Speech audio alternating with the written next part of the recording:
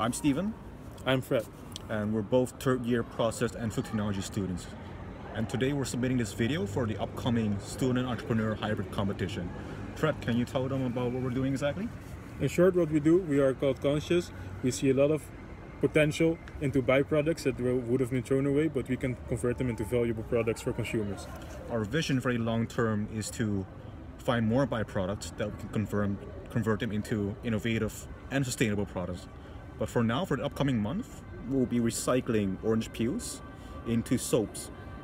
People drink orange juice every day, but nobody knows where the orange peel goes to. Well, we're gonna collect them and turn them into a very fresh, citrusy soap. So we'll see you there with a pretty orange soap. See you there.